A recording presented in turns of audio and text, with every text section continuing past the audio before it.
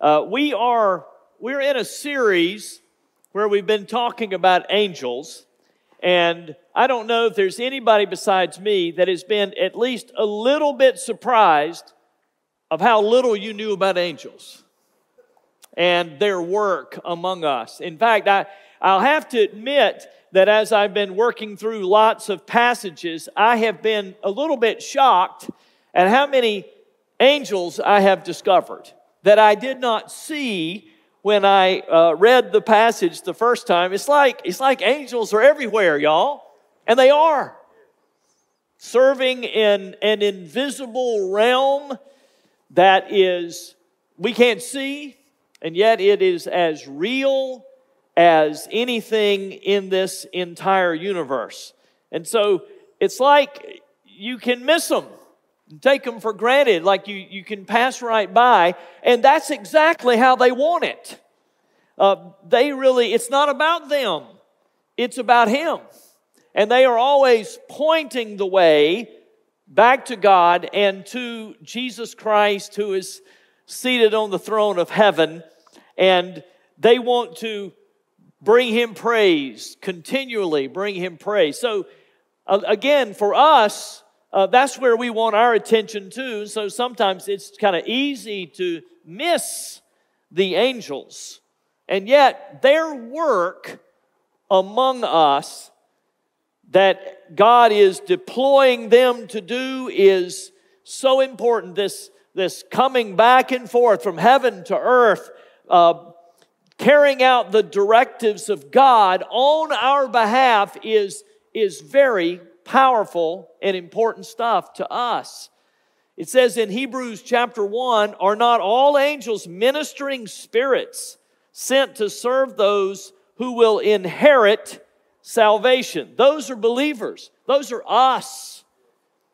And so the angels are busy and active. They are watching over God's people all the time. They are delivering answers to prayer all the time. They are working to bring comfort and encouragement and wisdom from the Lord to us. And so this business is going on all the time. You might even say angels run the world, right? They're busy everywhere. And what they do affects everything that we do. And so what I want to talk about today, maybe this is the question that some of you have been asking. How do I get those angels to work for me? How do I get some of that angel stuff working in my life? Now, let me just start by saying that angels do not work for you or me. They work for the Lord. But the Lord has said that He is predisposed to having His leadership and authority be deployed through angelic activity. And so what I want to talk about today is what I would call the environment of angelic activity. Or we might say, how do I till the soil of my life in such a way that God can work freely and more effectively in my life? Therefore, it will sort of generate or activate angelic activity because they're working for the Lord in my life. So I want to talk about three things today that we can do that seem, according to the Scripture, seem to activate angelic activity. Activate God moving in really powerful ways in our life. Now, if there were things that I can do to generate more God in my life, I want to know them. How about you? Okay, so there are probably lots of them, but I'm going to mention three today. All right, the first one is this. Often God's angelic activity is activated through worship. Through worship. Now, since one of the functions of angels is to worship the Lord continuously, night and day, it only makes sense that when we join angels in what they do best, worship that God pays attention and activates them on our behalf. So I want to look at a passage today. If you've got your Bible, you might turn with me to Isaiah chapter 6, or you can follow along here on the notes. Some of you are familiar with the 6th chapter of Isaiah, but the background you might not be familiar with. Because what it says, it begins by saying that Isaiah went to worship the Lord in the temple on a day where he had a very heavy heart. He was sad, and yet he still went to worship. It says that King Uzziah had died. And King Uzziah had served the nation, God's people, for 52 years. Now, can you imagine someone, for 52 years, they've been the king. For most people, that's all they've ever known. It'd be like Queen Elizabeth. No one else has ever reigned in my lifetime. What do we do from this point? And so, King Uzziah was also not just someone who had been in charge for 52 years. He'd been a good king. He had risen the level of,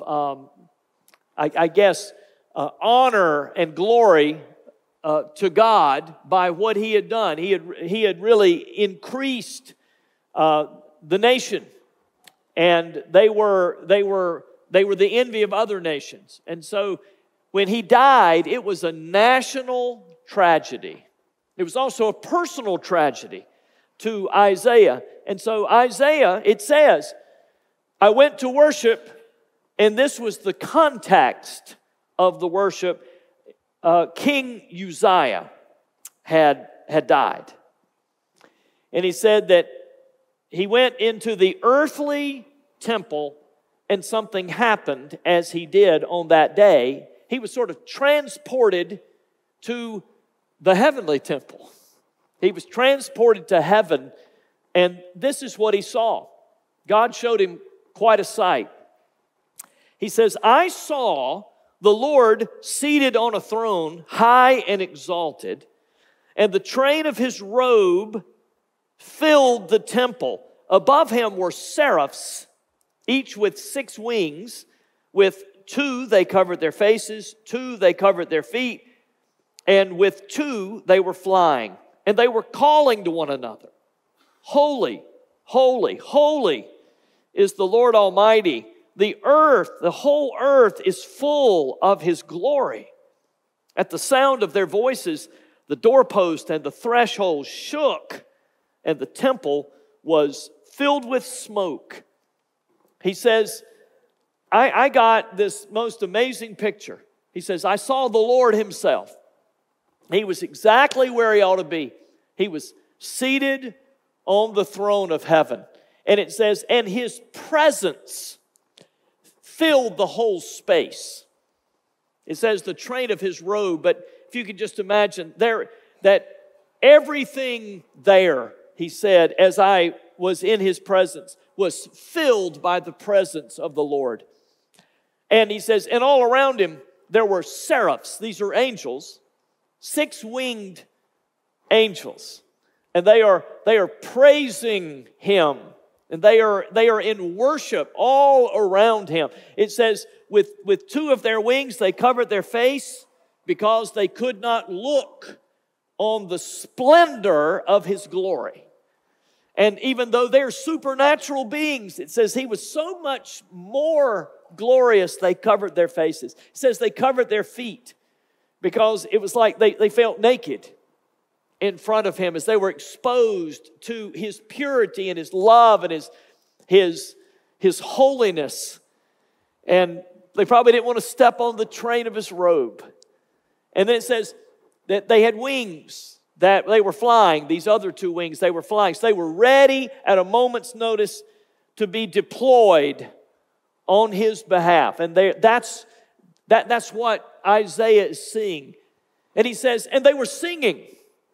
They were saying to themselves, but I believe they were singing to each other. And apparently they were singing antiphonally, which is, there are two groups of them. And they're calling back and forth. They're singing back and forth to each other. One group is saying, holy, holy, holy, which is, God is so incredibly set apart and wonderful and other than. He is beyond any word that we can say. And then the other group is saying, yeah, the whole earth is full of His glory. Everywhere you look, He is involved in His creation. He's everywhere. If you open your eyes, you can see Him. And they're calling back and forth to each other. I don't know if you've ever been in a sanctuary, church sanctuary, where they have something called a split chancel. So not a central pulpit in the middle, but they sort of have two lecterns or two pulpits on the side. There's an altar in the back, and then there's two speaking podiums, and then there are two choir lofts. There's one on each side, and you go, why would they build it that way? Why would they put the whole choir together? Well, it's based on what they see here in Isaiah 6. They're going to sing back and forth to each other on two sides, calling back and forth. It's like the Hallelujah chorus, if you remember some of the words. One group says, King of Kings, and another group says, forever and ever, and Lord of Lords. And then they go, Hallelujah, Hallelujah, and they go back and forth. Well, that's what Isaiah is seeing. And he's blown away, as he should have been. He says, I saw the Lord. This was the Lord there in front of me, and He was high and lifted up, and it was amazing. He says, I was completely blown away. And I think this is probably what he saw, is that he went to worship sad because the king was dead. Now he's standing in the presence of God, and he realizes that the king, the real king, is very much alive. It changes everything.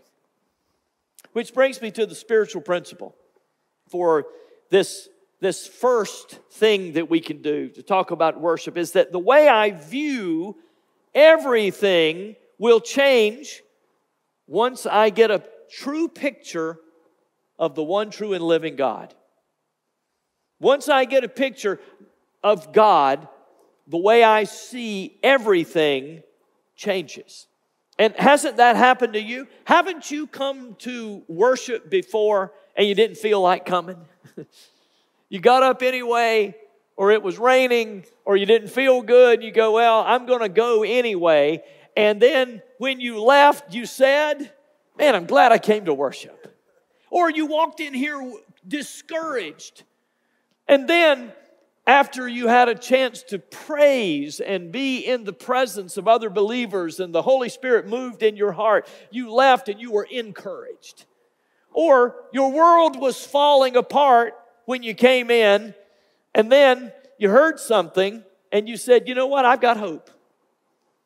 That's what worship can do to someone. It can change the way they see things. Now, notice something else here about worship as Isaiah saw it. And by the way, if you're someone that likes quiet worship music, don't be offended, but I don't believe it was very quiet in that place. Because it says the doorposts were shaking. I mean, it was rocking in that place. They were chanting back and forth, and it was intense. And there was smoke everywhere because it was coming off of the altar of incense, and it was swirling around with beautiful smell, and it was an amazing experience. And that's when Isaiah fell to his face, and he couldn't think of anything to say except this. He says, woe to me. I am ruined. I I am a man of unclean lips, and I live among a people of unclean lips, and my eyes have seen the King, the Lord Almighty. He said, I'm ruined. Look at me. You know, when you get up in the morning and you look in the mirror and you look at yourself, you might not like it exactly like you see it. You might have to paint it up a little bit, fix your hair. But normally, when you leave, you go, okay, I think I look good enough to be presentable.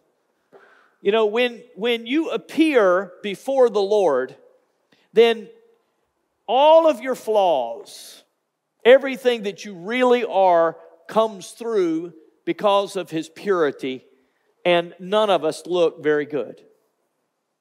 And that's what Isaiah says. He says, I'm ruined.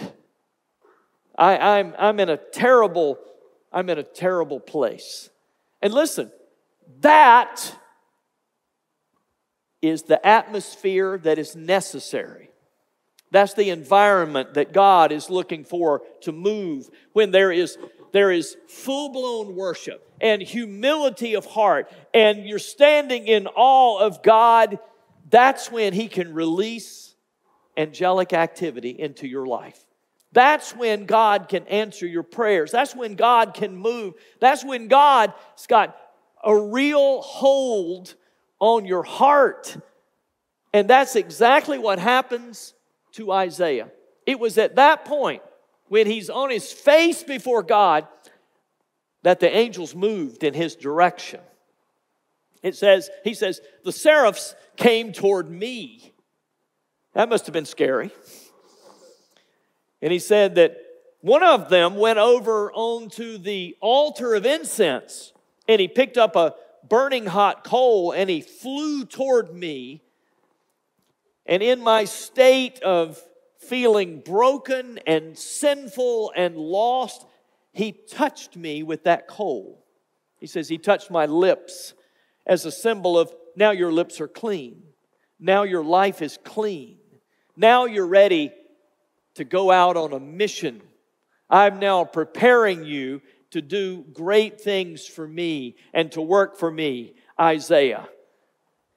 Now you're ready. Now you're ready to go. Now, I just want to pause right there, because I think for a lot of us, our mind is we're so focused on other things that a lot of times we can't concentrate on worship. We're so focused on our circumstances that we do not get a real good picture of who God is. Sometimes we don't feel like worship, or we say, worship won't do any good today. I'm not in a good place. That is the time you need to go worship.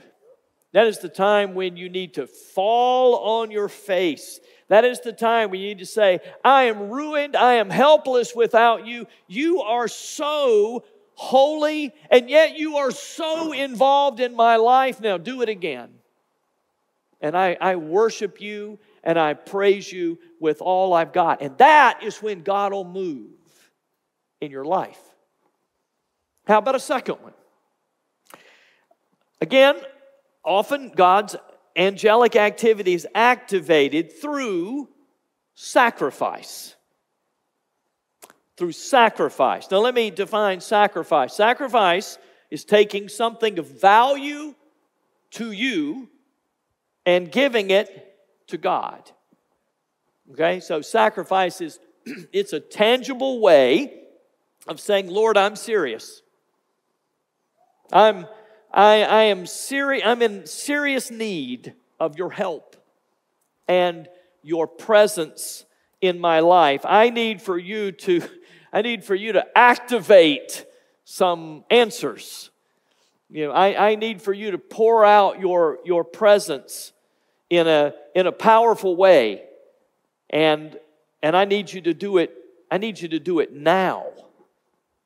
And I'm desperate for you. In the Old Testament, a sacrifice was when you came and you brought your best and you gave it to God. So a lot of times it was your best animal from your flocks or your herds. It was the first and best part of your olive crop or your grain crop. And it was brought and it was given to the Lord, and it was a sacrifice. Sometimes it was, Lord, I'm sacrificing because of my sin. Other times it was a fellowship offering, or it was a thank offering. Lord, I'm giving this to you because I want what you have for me more than what I have for me. And that is what a sacrifice is. I'm willing to give you what I think I want most because I want what you have for me more than what I have for me. So let's look at Genesis chapter 22. Some of you know in Genesis 22 is the story of Abraham and Isaac. And the backstory of Genesis 22 goes all the way back probably to Genesis 12 and to Genesis 15. Abraham and his wife could not have children. And they tried, and for years they were unsuccessful. And then they moved into what we would call out of the childbearing years. And yet God spoke to Abraham and made him a promise that his descendants were going to be as numerous as the stars in the sky. And descendants means you've got to have children to be able to have any people following you. And so God said, the day will come when you have a son. And sure enough, it took a bunch of years, but eventually Abraham and Sarah were given a son by God. And don't you know, if you got to wait 25 years for that to come, that you were in love with that child. Abraham loved Isaac, especially because they couldn't have any more children. This is the only one. And then one day, God said to Abraham, I want you to go to a certain place. I want you to build an altar, and I want you to sacrifice that son to me. Now, and I'll just say that was a strange request by God, and very much out of character with what God would ask someone to do. And yet, the very next morning, Abraham got up, he cut some wood, he prepared his donkey, and he and Isaac and two of his servants left and headed toward the mountain where God told them to go. They did it. I'm sure it was hard, but they did it. And he took off, and they started heading toward the mountain. And Isaac is not a little boy anymore. He's a teenager, and he looks around and he says, Father, I see the wood, I see the fire, I just don't see the lamb. I don't see the sacrifice. Did we forget the sacrifice? He didn't realize he was the sacrifice. And this is what Abraham says. He says, God himself will provide the lamb for the burnt offering, my son. Then it says, and the two of them went on together. Now here's the spiritual principle. The answers I need are already there, waiting for the right time for God to release them to me. You remember we talked last week that Daniel prayed for 21 days, but on day one, God heard him. So God hears our prayers. He knows what we need, and He's just waiting for the right environment to be able to release them to us. Now, I want God to go ahead and release them on day one. How about you? I like answers right now. That is not what happened with Abraham. God did not speak to Abraham on the day that he left for this journey. No answers on day one. He didn't speak to him on the way. He didn't give him an answer along the way. He didn't give him an answer when he got to the base of the mountain. He didn't give him an answer, didn't speak to him when he was building the altar. He didn't answer Abraham until Abraham tied his son up, put him up on the altar, and took out the knife. And then it says God sent the angel of the Lord. And he said, do not lay a hand on the boy. He said, do not do anything to him. Now I know that you fear God, because you have not withheld from me your son, your only son. Abraham looked up, and there in a thicket he saw a ram caught by its horns. He went over and took the ram and sacrificed it as a burnt offering instead of his son. Which, that ram had to be the quietest ram ever. All right? Because no one saw him until he got ready to plunge the knife into his own son. And listen, y'all, this is often the way God works. He wonders, are we serious? Or do you really need my help? Are you willing to give up something of lesser value, valuable to you, in order to get something that is far more valuable from me that I can give you still? You know, you call it a test. Often it's a test, but it seems to motivate God's heart and activate His commands and His directives like nothing else. A sacrifice. So for instance, when you fast, it is powerful because what you say is, I like food, but I'm willing for a time to set aside that because I want what you have for me more than I want this cheeseburger today. More than I want this food, I'm willing to set aside. I need a breakthrough. So I'm willing to sacrifice. It's why giving is such an important sacrificial move on our part, because often we cry out and say, Lord, don't you see my bank account? Don't you see my finances? Won't you intervene and help me? And yet, I've not been willing to take any of my disposable income and put it at the disposal of God. And so often my giving up front really generates something in God's heart and causes Him to give the answers that I need, which have always been there. They've just been kind of stuck, waiting on me to trust God and offer Him a sacrifice. You know, that's the question for me. Am I willing to give up something of value to me in order to get something far more valuable from God?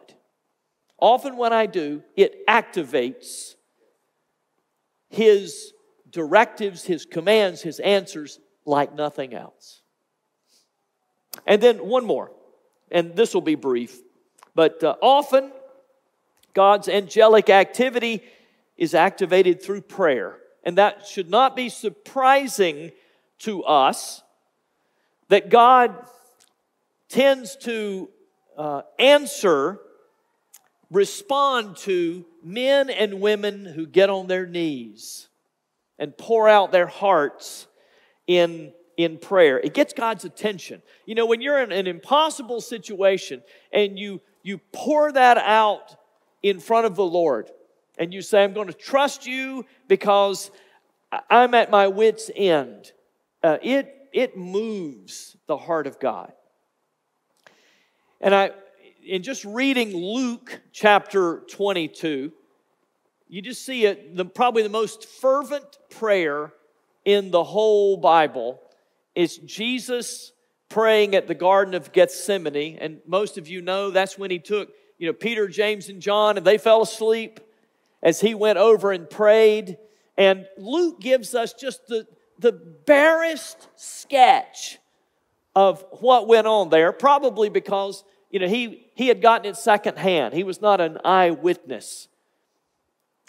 This abbreviated version of the Lord Jesus pouring out His heart, because what He was getting ready to go through was going to be terrible.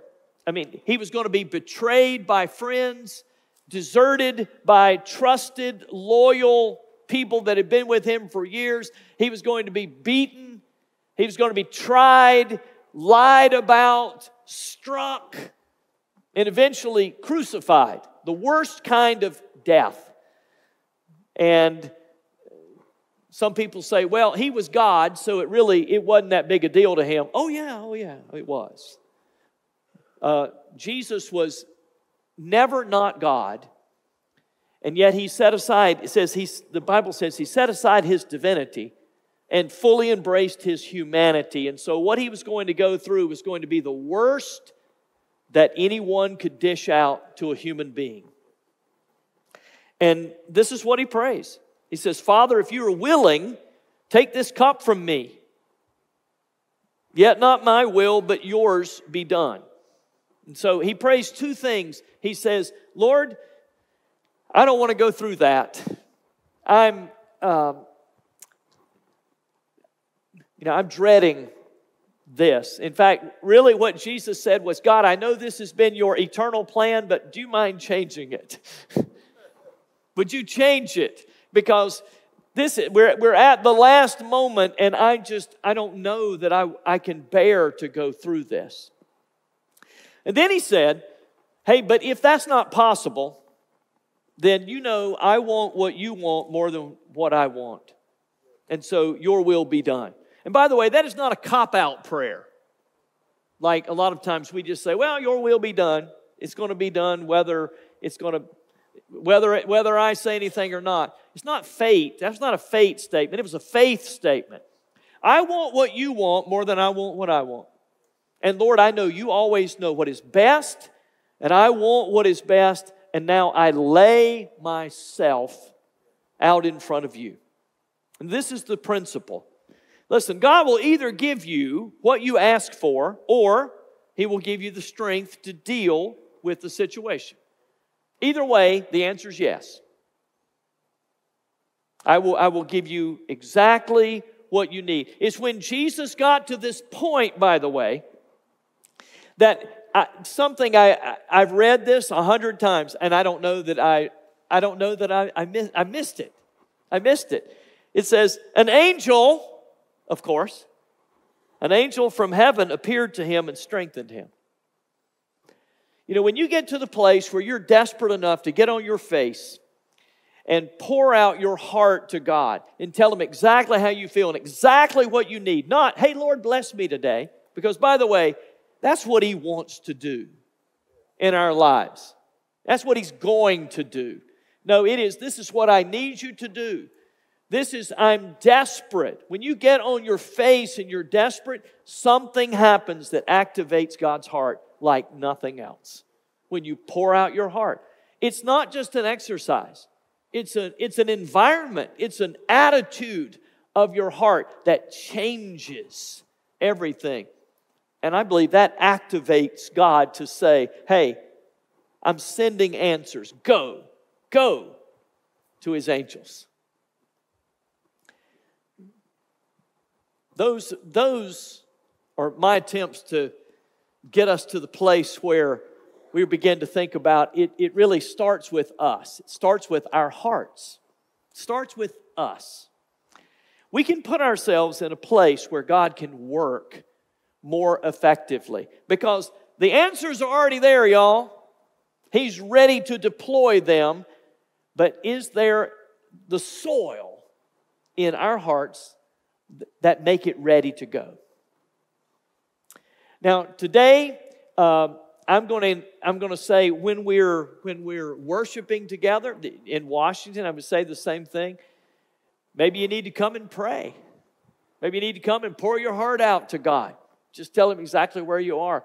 Maybe as I've been talking, you've been thinking about, what is it that I hold back that I'd be willing to offer because I need a breakthrough in my life. Maybe a sacrifice. But I know one thing that we can do. We can worship. Because we're here. We're here together that we can worship. And that's how I'd like us to end, is by, let's shake the foundations a little bit today. Let's tell Him how set apart and wonderful He is. Yet He's so involved in our lives, and we need Him, and we're desperate for Him, and we love Him. And so, Lord, would you receive now worship from our lips?